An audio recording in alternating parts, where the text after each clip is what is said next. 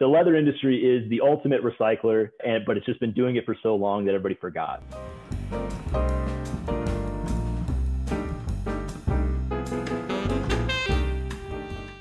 Good morning, everyone, and welcome to another episode of Sustainable Talks with NNN. Today, we have Steve Sothmann from LHCA. Good morning. Ciao. Finally, Nico, finally we go to the source of the material. We touch all the other part of the finish of the material tannery. Tonight, we can really go to the beginning of the process. Thanks for accepting our invitation. Most of the leather that we all use come from the US. So it's going to be fun to know facts and figure about the US market. Yes, let's start with our common question that we do to everybody. What is for you sustainability? For me, honestly, every time I watch one of your episodes or I read something new on the sustainability front every day, but my definition changes because it's such a wide area and it gets wider and wider and wider, right? For me, it is being able to do whatever you're doing, whatever it is, producing a product or a system or something, for doing that in perpetuity so that you are not taking away from future generations' ability to do that. What does Leather and Hide Council of America do? Leather and Hide Council of America is the primary trade association in the U.S. for pretty much the entire leather supply chain, starting at the meat packer and then moving through the hide processor, the tanner, the chemical company, and down to some leather brands as well, brands that are heavy leather users. It's a new association because we merged two previous associations about a year and a half ago to do this. So we have kind of a unique purview of looking at everything along the supply chain. We try to represent our members' interests in any field that will be affecting their business. So I have to wake up and be an expert in a brand new topic every single day, put it on a different hat because, one day it's legislation and another day is a trade issue or sustainability or what have you. So, but I think if we're doing our job correctly, we bring a lot of value to our members in those companies by supporting them, in those efforts. And how many members are you representing? Yep, about 75 member companies, and about 50 to 55 of those would be producer companies. So whether they're producing hides or producing leather or, producing the chemicals. So actually in the business of producing leather. And it's everything from, the big giant meat packing companies all the way down to, the family owned 100-year-old tanneries. It's wow. Everything kind of in between. So it's a lot of perspective. Can you give us an idea of the value? In terms of the industry, it's about a $2 billion. I think the last time we did some views, around 15,000 people were employed in the industry. And it's almost all for export, right? Almost all for export, yeah. So especially on the hide, the raw material side, 95% of the hides produced in the U.S. will be exported in some, whether it's salted or as wet blue or, even a little bit further finish. But at some point, it probably will leave the U.S. Our largest market is China, of course, being one of the largest leather producing countries. That's where a lot of our footwear leather will go, hides for footwear, hides for upholstery, for sofas and furniture, can be half of our market. They could take half of our hides. After that, it's Mexico. Mexico is a huge market for us because of the North American kind of NAFTA region and a lot of the circularity taking place there. The auto industry in North America largely works out of Mexico for a lot of their manufacturing. So that's where a lot of our hides will end up. And then, of course, Italy. Italy continues to be one of our largest markets as well. Facts and figures, can you give us some insight just to share numbers? In total, we have about 94 or 95 million head of cattle in the U.S.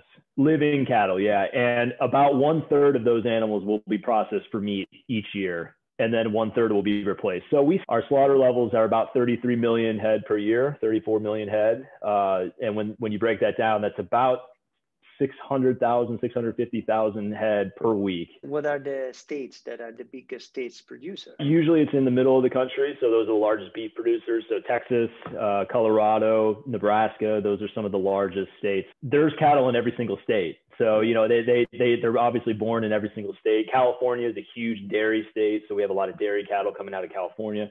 But even Florida, south of Florida, you think of Florida being alligator country, and there's still plenty of cattle down there, and it's actually really kind of funny when if you visit a cattle ranch in California, they say one of the biggest problems they have to face is alligator eating calves.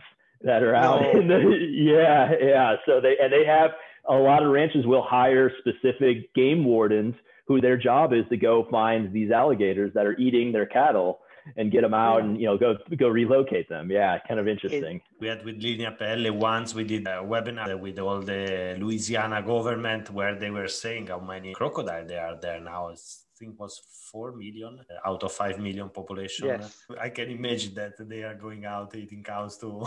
Yeah. Well, it's a success story though, and I'm sure that I watched that episode. I know that was a conversation point. Yeah. It's a success in how they've been able to bring that population back. For the alligator. Yeah. So it's a good problem to have that you have so many of them now that, you don't want them eating your cattle, but that means we have plenty of them. It's a success story of the industry and how the industry set up rules to manage themselves, but to take care of the animal. And this is part of their animal welfare story.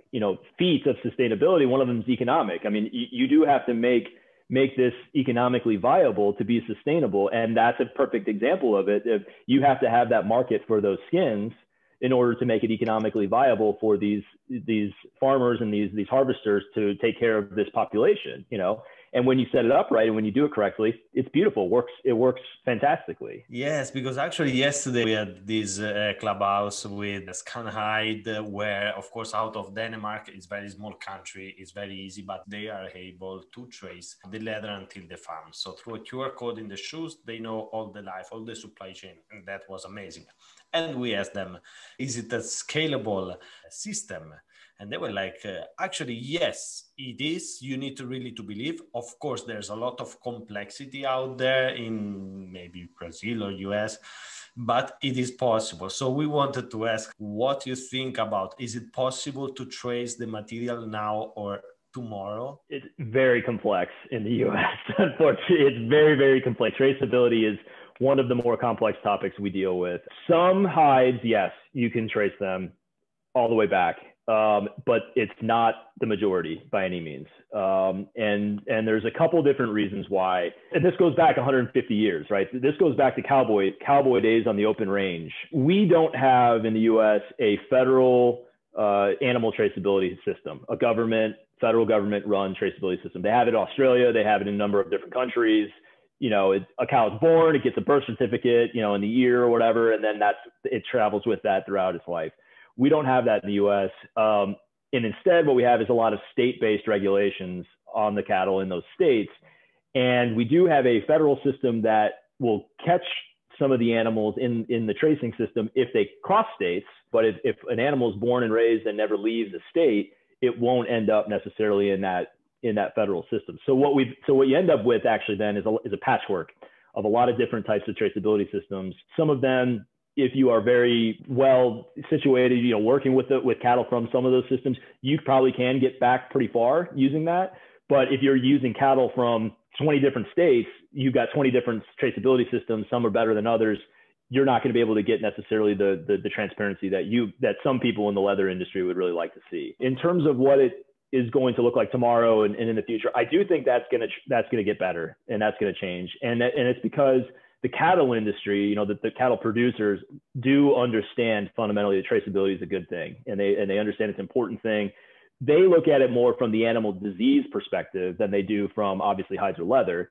They want to know, okay, well, if foot and mouth disease or some bad disease like that is introduced into the United States, they want to know how they can do social distancing, coordinate, and do all that kind of stuff. And, all the stuff we all know how to do now because of the COVID. But now you get into these questions of who's going to pay for it, who's going to own the information in the database. There is still a lot of questions between state regulation and federal regulation. And, do the states hold on to that data? So now it's more of a logistics question than it is a spirit of, do I want to do it? Yes. How do I do it? That gets trickier. And you have to put historical context around some of this. I mean, some of these states, they fought a civil war over things like this, so there's a lot of history there that's in that tension between federal government and state government. A good example of that is branding, hide branding on the cattle. 14 states require it by law so that you can show ownership over that animal. And the banks in those states, in order to lend money to the producers, require them to also put the brands on, because they want to, as a bank, they want to know that their property that they're, that they're funding, they're financing, has the ability for them to, go find it, go see it, go repossess it if they need to, that type of thing. So, so we don't have a federal rule on branding. How does your member position within animal welfare? There's a lot of work and investment and time and resources that have gone into animal welfare in the US. The problem is they didn't talk about it to anybody outside of their own industry. So nobody's aware about any of these programs that are available. So for example, there's a really big program on the live animal side on farm called the Beef Quality Assurance Program, BQA. And it's a very prescriptive, very specific information about, the animals shouldn't, the horns, they shouldn't have horns so it doesn't stab each. It should, if you're going to brand it, it should be branded in a certain location so it doesn't hurt the animal. And, it's very specific rules. 85% of the US cattle are raised under this program, but nobody outside of the cattle industry has ever heard about it. One of my jobs and what I've been really trying to do, especially in the last 2 years or so, is get that information out of the cattle industry and start moving it into the leather industry, into the fashion industry. Because these are two silos that aren't talking to each other at all. And so there's all this activity taking place and there's nobody connecting the dots. How the, let's call it, trend of sustainability is impacting your work? I mean, I don't think it's a secret. The leather industry has had a really rough time in the last 5 or 6 years. Especially it's been an industry that has had to catch up to what is happening in the sustainability space very quickly. It's definitely benefiting the industry in terms of now the industry is starting to think from a more CSR perspective, sustainability perspective. Okay, what do I need to do due diligence wise in my supply chain to make sure that I'm delivering a sustainable product to my customers, because that's what they're demanding. On the other side of it, though, what's been interesting is fashion has a little bit gotten out ahead of the reality of what the leather industry and the cattle industry are and are doing. So, for example, there's a lot of people who obviously don't want to use leather for various reasons, animal rights reasons, whatever. So they've replaced it with synthetics, plastics, these types of things. And they are marketing it as, oh, we're going to save all these cattle lives. And it's like, well, no, that you're not impacting a single animal by putting all this plastic in this material. Those hides are still going to be there. They're not going away. So from that perspective, I think, some parts of the fashion industry got out a little ahead of the reality and need to kind of come back in. And we need to meet in the middle somewhere and say, okay, well, the leather industry and the cattle industry are doing all these things on sustainability to be more sustainable, but we need that information to make its way into the fashion houses that are making their materials choices so that they understand what kind of an impact they're going to have on their own supply chains when they make those decisions. That whole idea of the hide being the byproduct, since that hasn't really sunken into the fashion side of the industry where they really fully understand what that means, that means that the fashion industry is not really looking at the whole animal. They're looking at only the hide and what that means for their industry in terms of sustainability. But for example, if you're looking at the whole animal and what the reason for that animal existing is to produce food, then all of a sudden you have to look at that animal from a sustainability perspective with a much wider lens than just the hide and what it means for leather purposes. So for example, if you don't want animals that have been raised in a feedlot system for example, for whatever reason, okay, that's fine. I understand that leather coming out of a feedlot for certain fashion brands doesn't make sense, but that fashion brand is not looking at the reason that the feedlot exists is because of food production. We get more food out of that animal. So who loses out now that you don't have that extra food? There are ramifications to these types of decisions that the fashion industry is not looking at because they're not in food production. I have my personal explanation on this, and maybe I'm wrong, almost sure I'm wrong. And I think that the fashion industry is using this because PU or vegan leather is cheaper. So it's convenient for the fashion industry to use PU than leather. But that's my personal theory. That's my personal opinion too. I think we all share that personal opinion, and I don't think it's limited to the fashion industry by any means. We see that in the auto industry as well. In a lot of people's minds and in a lot of marketers' playbooks, vegan equals sustainable. They have been able to make this case, and it doesn't. And you're shaking your head. It doesn't. You can make plants very unsustainably. Look at the palm oil industry. Look at areas where rainforests get wiped out for fruit production, purposes. Sure. You could produce a lot of vegan material extremely unsustainably. So vegan does not equal sustainable. What will happen to the industry if tomorrow everybody become vegan? Take it outside the perspective of the industry. What would happen to humanity? How much hunger would be reintroduced into humanity?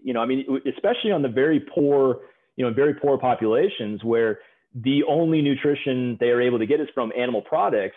If all of a sudden you're trying to replace that with soy-based plant, materials and things like that, that's not going to make its way to some of the poorest populations in the world. So all of a sudden you're going to have a massive amount of hunger. So obviously the industry would be devastated, but humans would be devastated as well if all of a sudden you took that out. There was a really interesting study that the U.S. Department of Agriculture did. It was a couple of years ago.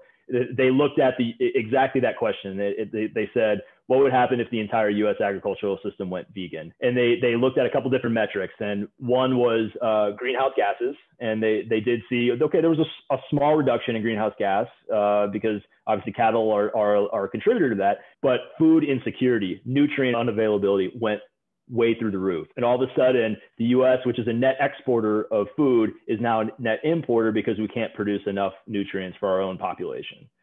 So there's all of these kind of external issues that come up when you start having these very big discussions of like, well, let's just all go vegan. It's like, well, it's not that easy. There's going to be a lot of other unintended consequences that come out of that.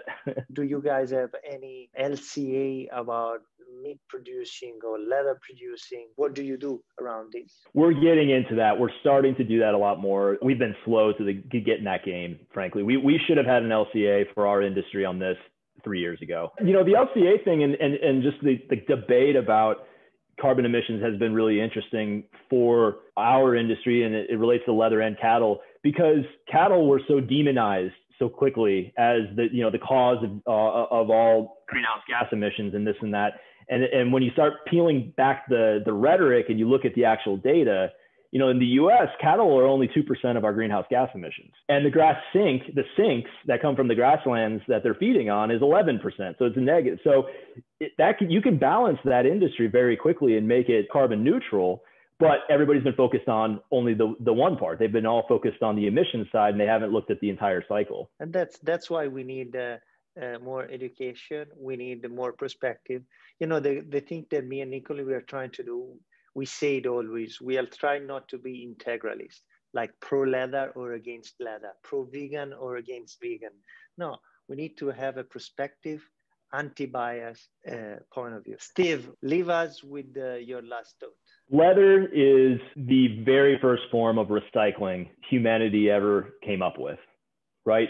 Imagine if today you invented the leather industry where you had all this waste hides that were just going to a landfill. And then somebody came along and said, you know what happens if we put all those waste hides into a drum, move it around a little bit, take it out and make this great material that we can all now wear and use. And oh, by the way, that material is going to last for decades. It's beautiful. It could be used in 20, 30, 40 different applications. This would be, the World Economic Forum and Bill Gates and everybody would be saying this is the greatest sustainability, success story we've had in years and years and years. But we've been doing it for so long that everybody, nobody thinks about it in that respect. The leather industry is the ultimate recycler, but it's just been doing it for so long that everybody forgot. So let's remember that. Let's remember how good we are as recyclers and not break something that's not broken. So Steve, thanks a lot for your time. It was great. Love your passion. It was a great conversation. I had fun. Bye.